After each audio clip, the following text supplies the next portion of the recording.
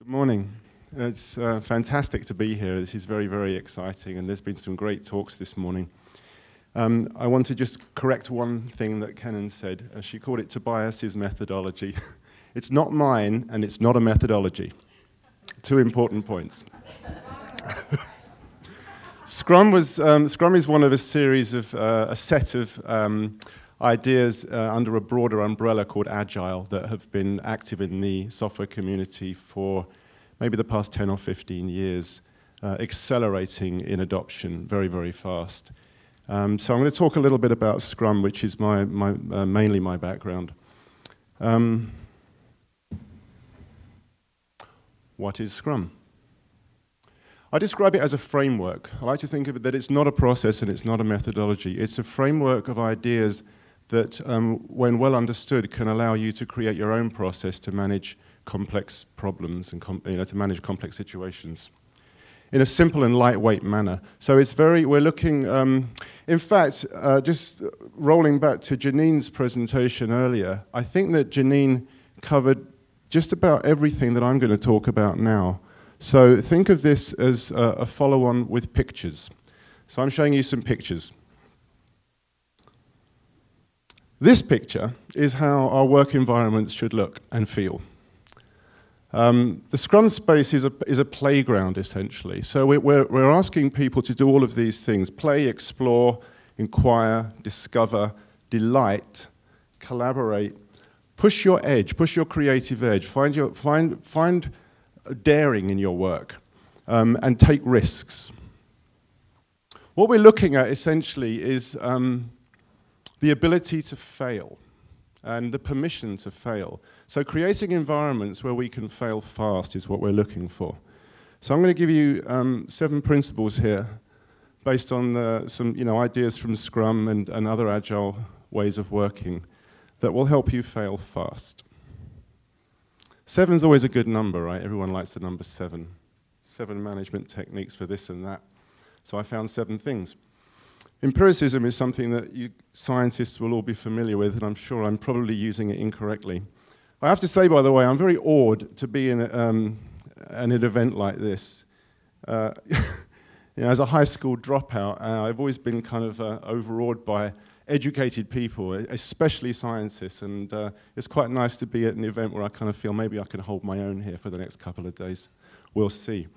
What I'm looking at here is the idea that as a couple of people have already talked about, we've got this idea that we want to plan things and figure things out up front.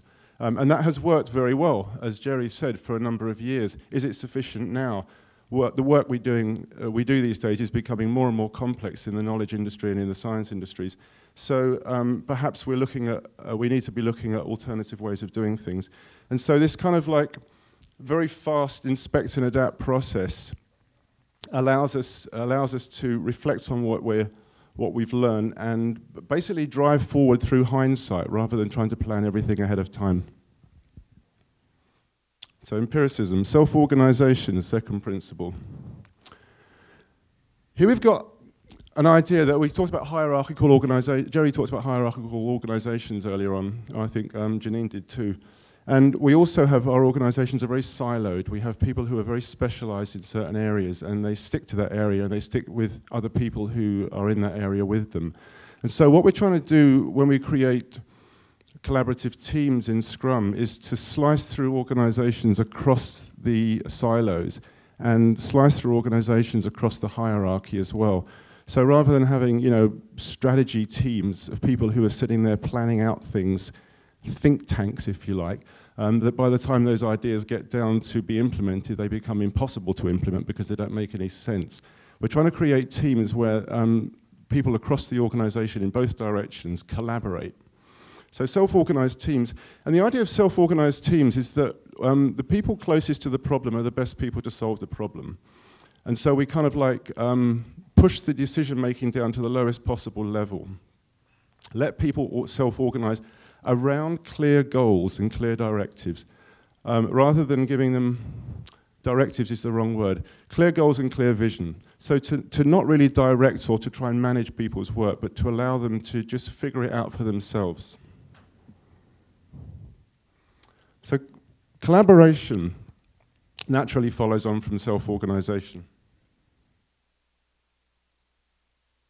We want to be able to, in the software industry, we have people who are making requests of us, we have customers, we have managers, and we want to be able to sit down and have dialogue with these people rather than having documents that are handed off to us.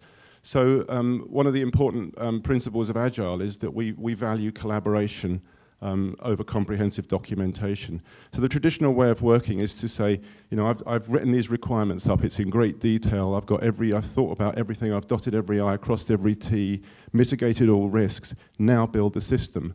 And by the time that system actually gets built, it has nothing to do with what was originally thought.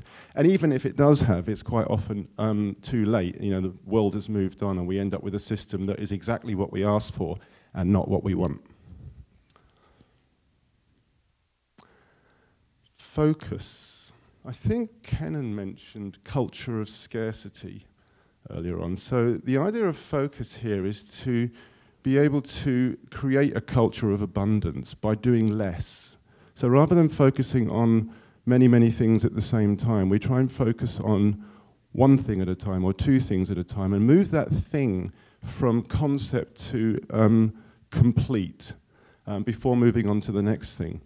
And that allows us to put all resources that we have on the highest prioritized item of work, whether that's a project or a piece of research or whatever it is. So rather than dividing our time between different things, which means context switching, and context switching has a massive, massive overhead, maybe 20–30% of our time can be wasted just rethinking where we were last time we worked on this thing. So by focusing and prioritizing, you can actually create this culture of abundance that we seek. Transparency. I love this creature. Anyone know what that is? Tell me, I don't know. Oh, I don't know. Oh, you don't know. No, it's beautiful though. It's a transparent thing. I found it last night and I just thought, this is going on my slide. Transparency allows exactly what it says there, to foster trust and courage inside an organization. Banishes fear and suspicion. If you can make what you're doing visible to the entire organization or group that you're working in, you don't have to worry anymore. Even your mistakes need to be made visible. If you do something wrong, it's okay. Fail fast. Rhythm and ritual guide you towards a state of flow. I found just in my life in general that when I get into a rhythm of doing things, whether that's running at a certain time every day or driving to work at a certain time, if I get into a sense of rhythm, I have more time. It creates time for me. And I think this is true with many people as well. Once you get into that rhythm, you forget it. At first it's hard, but once you're in the rhythm, you forget the rhythm, and then what happens is you get into this state of flow. And you get so much more accomplished that way. It's quite extraordinary. So rhythm, and the last one, I think it's the last one, emergence. Is that 7? Who's counting? Emergence. The best solutions evolve, they are not created. That should sound very familiar in terms of the world in general.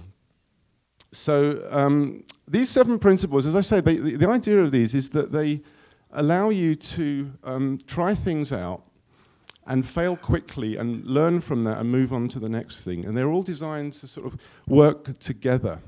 And the last image I've got here is a set of, you might call core values, human values, that are essential for this way of working. You can't go into a Scrum-like environment or an Agile environment or the kind of environment that Janine and Jerry were talking about if you don't have courage, trust, congruity, humility, and a sense of service.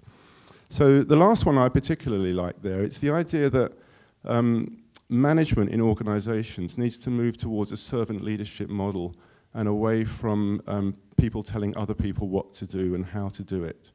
So that's the core values we've got there. And that's it. That was a whirlwind run. I think I did the 10 minutes, right? And there's my email and my Twitter ID on there if you want to stay in touch. Thank you for listening.